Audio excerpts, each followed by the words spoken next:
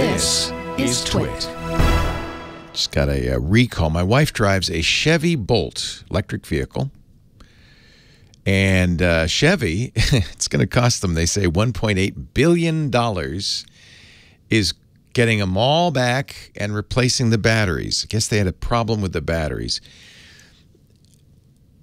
You know, I think there were 2 car fires out of, I don't know, 20 or 30,000 cars, maybe more. But, you know, good for them. They're being responsible. They're replacing the batteries. So for now, we can't charge it up all the way. You don't generally with electric vehicles anyway. You charge it to 90% usually, unless you know you're going farther. And we don't, most importantly, discharge it all the way. They're trying to kind of narrow the range of charge and discharge.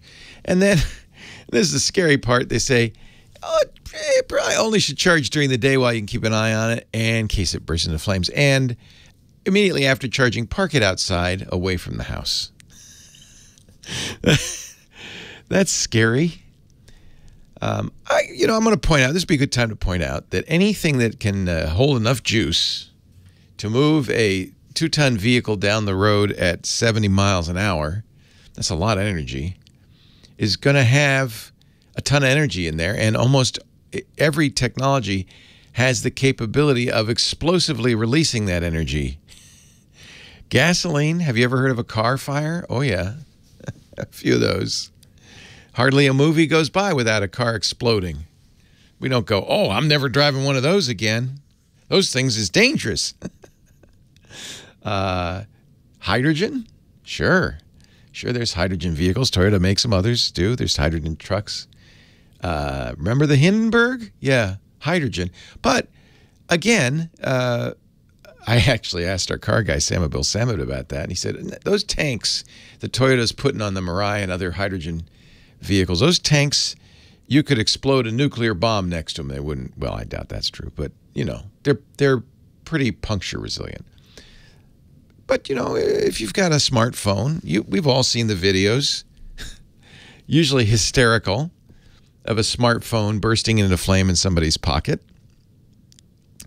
Something to be aware of. Lithium-ion batteries store a lot of energy in a small space, and if that energy is released quickly, it could, you know, cause a surprise. Hello, even a fire.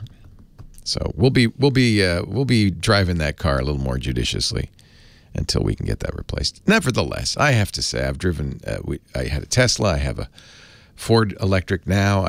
We have the Bolt. I like electric vehicles, and I'm not gonna. This is not gonna sway me from continue to buy them.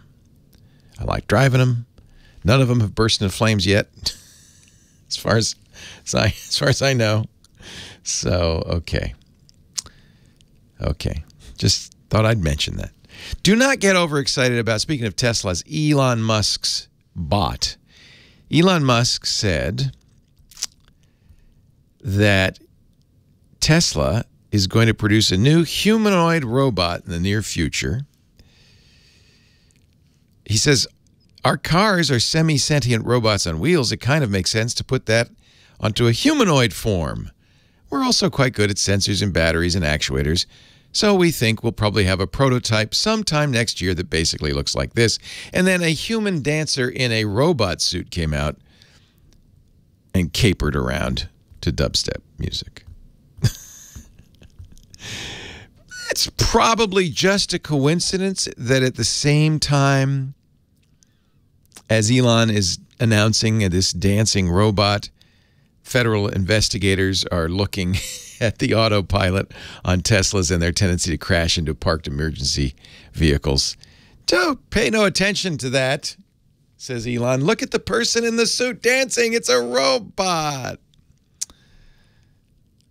Tesla's promised a lot of things. Elon has promised a lot of things. I'm not going to be too worried about the Tesla robot next year. There's a company, I don't know if you've seen the video, Boston Dynamics, which has gone through quite a few owners. Google had them for a while, then realized, you know, probably not the best PR for a company people already think maybe knows too much about us and maybe is a little bit creepy to own robots that look like Terminators. Probably not a good look, so we're going to sell this company. They have been, Boston Dynamics, they have a dog that's quite impressive, Spot, the robotic dog, scary as heck, but impressive.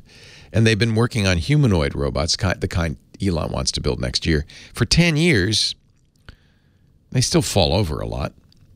Although there's a great video, I don't know if you've seen the video, of the Boston Dynamics humanoid robot doing parkour.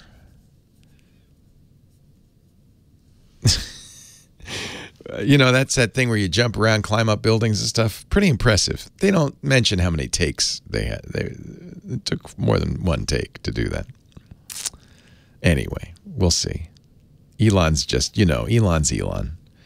Everybody who follows him. Yeah, for a long time, I thought, oh my gosh, this guy is the, you know, is the real life version of Stark Industries, you know? I mean, he's, this guy's got it going on. And then I realized, you know, he's also got some quirks. He's a little different. I wonder if it's the case, it seems to be, that in order to be a technology startup founder, you have to be a little cuckoo. I was just reading an article about Tim Cook, the current CEO of Apple, and one of the former Apple execs said, it's kind of quiet and dull around here with Tim. It was so much more exciting when Steve Jobs was running the company. Yeah, because Steve would fire you at the drop of a hat. It was definitely exciting. In the same way, you know, walking over a snake pit would be exciting. But it seems to be a lot of these guys are kind of wild. Kind of wild. Even Jeff Bezos and Larry Page of Google, and they're all kind of, you have to be, I think you have to be, to think, me can change the world. I'm going to change the world. And you can't stop me. And even if people don't get it and think I'm crazy, I'm going to change the world. Steve had a great quote about changing the world, actually, that I really liked. He said it happened to him at some point as a kid. He realized that the world around him wasn't created by people any smarter than he is. And that, in fact, he could do anything he wanted. Oh, there's the giant leap, isn't it? He could invent anything he wanted, do anything he wanted, because the world, the way it is just constructed by other people.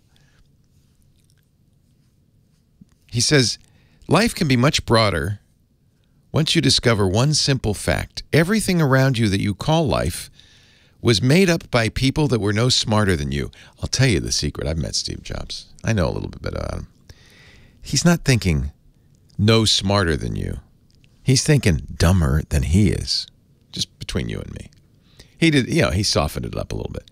Everything around you that you call life was made up by people that were dumber than you. Well, no smarter than you. And this is the important thing, you can change it. You can influence it. Once you learn that, you'll never be the same again. In medical textbooks, they call that megalomania. But you kind of have to have a little bit of that to change the world, I think. And to say, you know what, I've got a better idea. My idea is so good, I'm going to move heaven and earth. I don't care who gets in my way to make it happen. Elon Musk, perfect example. It's just, I've as somebody who's on the sidelines watching this circus we call tech happen, I just find this all quite interesting, quite fascinating.